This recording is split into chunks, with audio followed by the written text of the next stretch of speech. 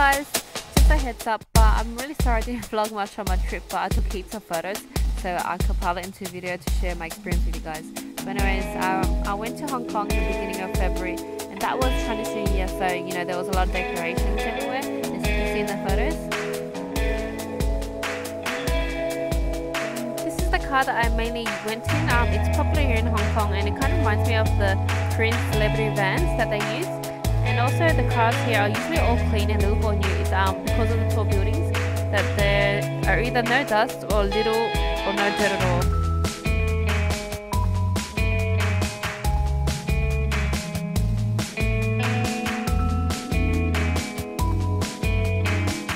You see this a lot in Hong Kong. It's kind of like the constructions. They use a lot of bamboo shoots, and it's just like the Rush Hour movies if you watched it.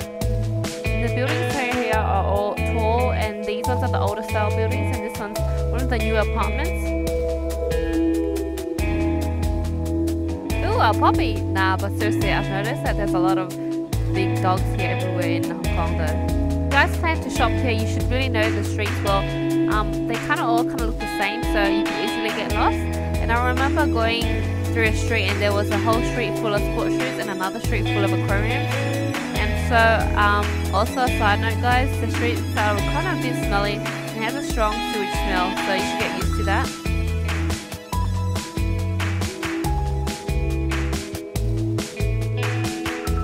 Celebrities casually film on the streets regularly. It's so random to me, but I'm just crossing the road and the actor just bolts past me across the street, and as I was taking a photo, so lucky I got a shot of that. And the streets can get pretty crowded, so you guys should beware of your bags being stolen and just keep it close by to you. That's what I did majority of the time. This is a shopping centre in Times Square. There's so many levels. I only went on 2 of the levels. I couldn't even count how many levels there were, but I was so amazed at that.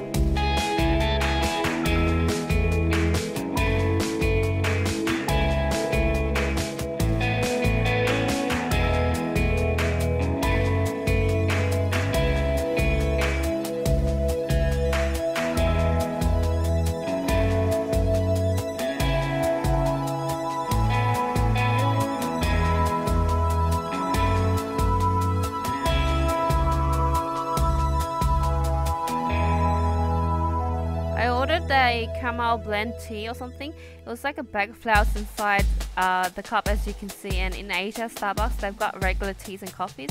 And you know what? I was looking forward to like buying the pumpkin or the marshmallow ones that you can get in America, but they don't have it here in Asia. So I was a bit sad about that.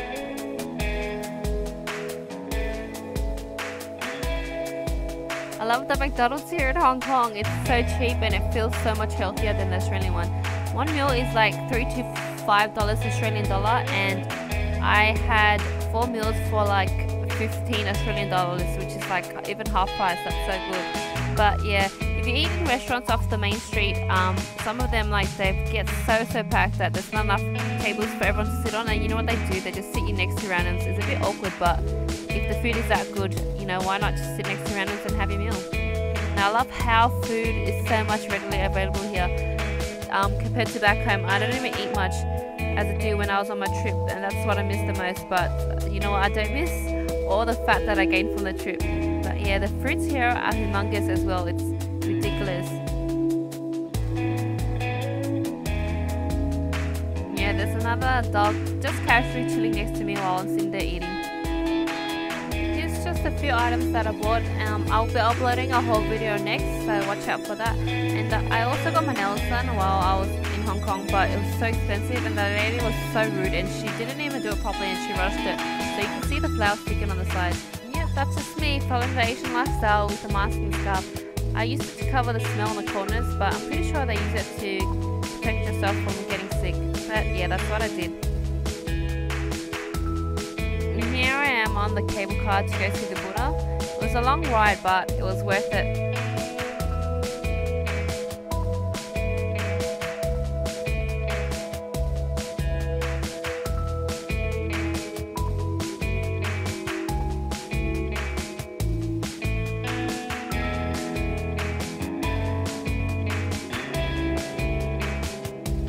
There's 2 ways of getting there. You can either cable car it like me, or if you're up for the challenge, you can hike it there, but it's like a 4-hour hike, and as you can see, there's a man resting right there. And yeah, there's always pit stops, so if ever you get tired of hiking, you can always stop one of the cable cars and get on one and ride there by cable car yourself.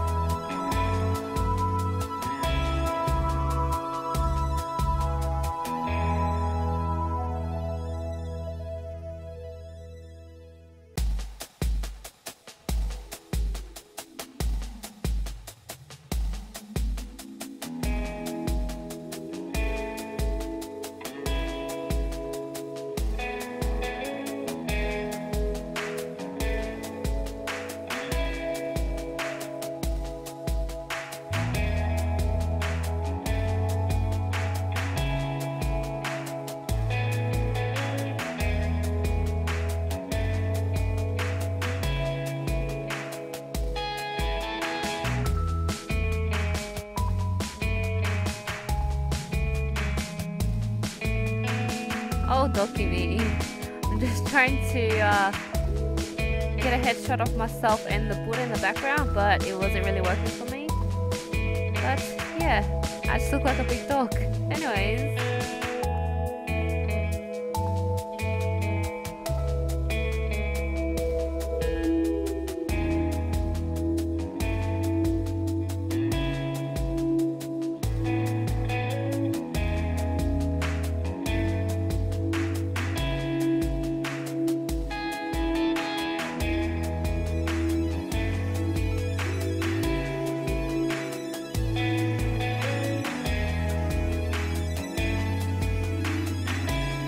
Walking up that huge staircase was such a good exercise to go see the Buddha.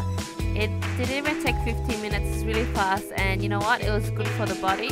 And so you lost a little bit of weight. Well, I lost a little bit of weight, I hope, from all that eating that I did.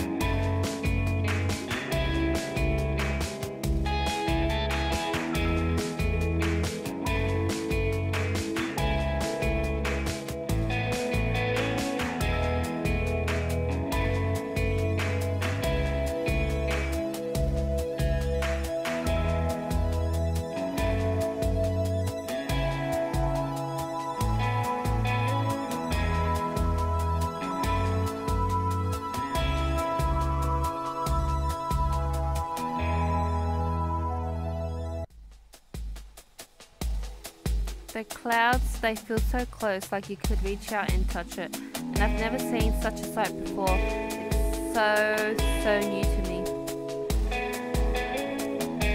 I had so much fun on this trip, and if you guys didn't know, it was my first trip away from the whole family. But just like most of you guys, I can't live without the internet.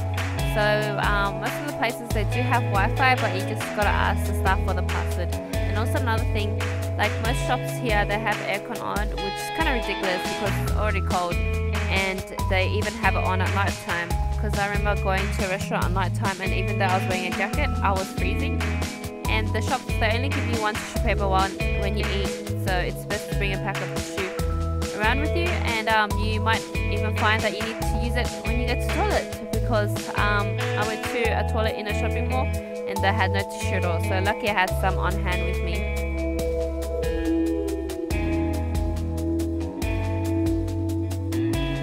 As I've said before, guys, these are my own opinions and experience that I want to share with you guys. So please don't feel offended, and please don't hate me, but that's what I think. And so thanks for watching, guys. I'll see you in the next one. Bye, guys.